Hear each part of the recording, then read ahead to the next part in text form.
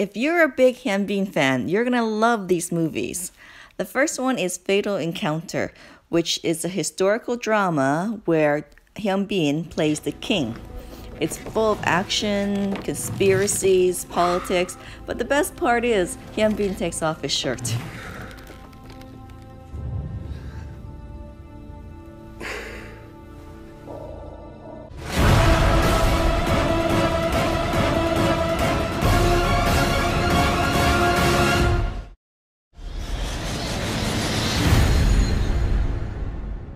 Next up is Confidential Assignment, where Hyun plays a North Korean officer chasing a dangerous criminal who flees to South Korea. This movie is full of action and adventure and humor too, which is great. 그래, 공산적으로다가. 근데 지금부터 24시간 근처경한테 딱 붙어가지고 감시해. 새로운 형사 동생. 잘생겼지. 오. 자기장 위치 뽑아내는 즉시 공조 명령 파기하고 단독 행동하 같습니다. 저 새끼 또 뭐야? 너한텐 나만한 놈이 없지, 그지? 공조사 믿어보고 하시오. The movie Swindlers is about a motley crew of people from different sides of the law who work together to achieve a common goal, to trap the world's most legendary con man. This movie is full of action and humor, and Hyun just looks so good with long hair. 3,000원 대신 우리 몫으로 50%. 콜? 아주 엎어요? 박승관은 우리한테 세탁한 돈으로 회사들을 만들 거예요. 기업 자금 의심을 안 받으니까 남은 2,700억은 지들 스스로 세탁하겠다는 속셈인 거죠. 어?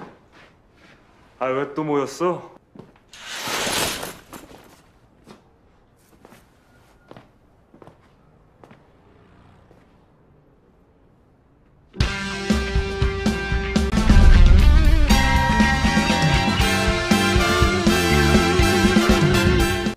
In the historical drama Rampant, Hyun plays a prince who bands together with his fellow countrymen to battle bloodthirsty demons that are like zombies in ancient time Korea, full of action and wonderful sword fights. You'll love it.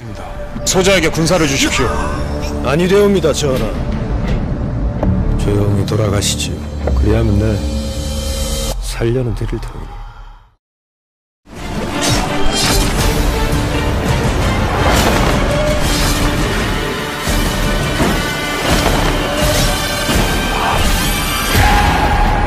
Loved Hyun and Song Ye-jin in Crash Landing on You, give this one a try. They are playing a cat and mouse game where Song Ye-jin is an ace negotiator and Hyun is a hostage taker.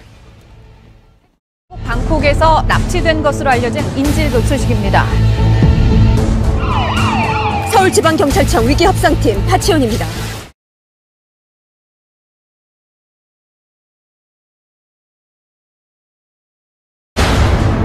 그쪽이 제일 잘 나가는 네고시에이터. 모든 사람들, 모든 자료들 싹 다 찾아받으세요. 나 보고 싶은 사람 하나 있는데 불러줄 수 있나? 민태군은 이제부터 저만 상대합니다. 판을 좀 더 키워보죠.